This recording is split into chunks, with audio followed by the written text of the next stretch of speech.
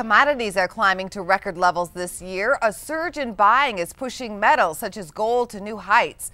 Food prices are expected to rise due to gains in the grains, and many consumers are struggling to fill up their tanks as oil futures refuse to back down from that $90 level and higher.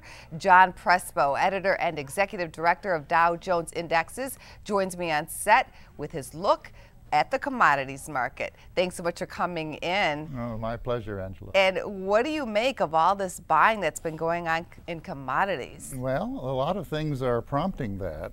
Certainly the European debt situation isn't helping. The trouble in the Middle East and Libya and so forth is not helping in terms of supply of oil. We've had bad weather in a lot of growing areas of the country, and not only this country, but around the world.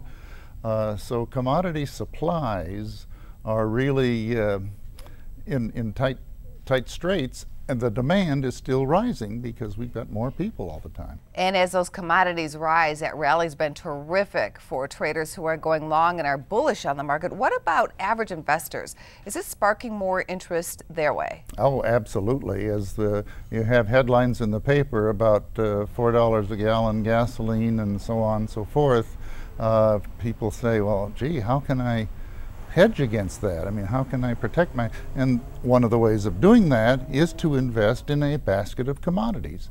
A lot of people, of course, are not eager to go into the futures markets directly, but now with a lot of index-based ETFs and exchange-traded notes and so forth that are based on broad-based commodity indexes, such as Dow Jones UBS Commodity Index, they can have a shot at doing exactly that. But even with that risk management, are there still some caveats? Oh, absolutely, because commodities can change on a dime. Political situations can reverse or develop overnight. Look how fast the Libya situation developed.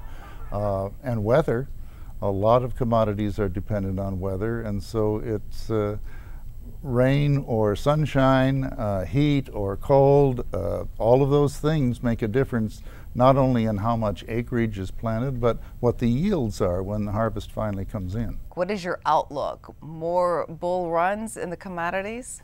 Well, the general consensus, I think, is yes, basically. Right now, I think we have limited downside.